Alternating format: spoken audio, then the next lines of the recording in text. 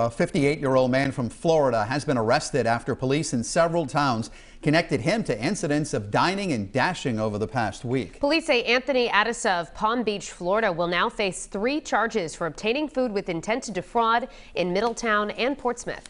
12 News reporter Alexandra Leslie spoke to a server at Fieldstone's Grill in Portsmouth, where Adessa is also accused of not paying for his lunch bill last week.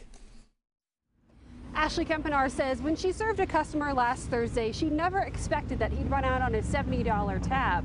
He ordered dessert, walked a woman to her car, and then never came back. It just kind of makes you question who people are. Ashley says with the help of a customer the man gave his number to at Fieldstone's Grill, they actually made contact with him before getting police involved. He ended up messaging saying, had a family emergency, I'll come back and pay, never to be heard of again. We tried to say, you know, we're gonna press charges, you need to come back and pay, like you need to pay your tab.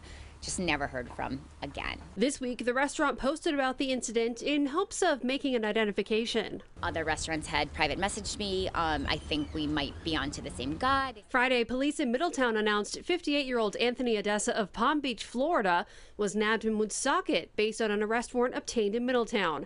Adessa is accused of skipping out on tabs at Ida's restaurant last Tuesday and Tito's Cantina last Thursday. The same day, he's also accused of doing the same at Fieldstone's in Portsmouth. Police say Adessa even admitted to detectives he hadn't paid his tabs in some instances. The 58-year-old is facing 3 counts of obtaining food with intent to defraud as a result. Middletown police say they've heard about additional complaints and ask anyone with information to contact them. It's just kind of a crazy thing now. I'm always second guessing every time someone gets up or takes a phone call outside that this is going to happen again. Ashley tells me she's personally taking extra precautions after this, asking customers who run outside to take a phone call or go to their car to give the restaurant a credit card to hang on to.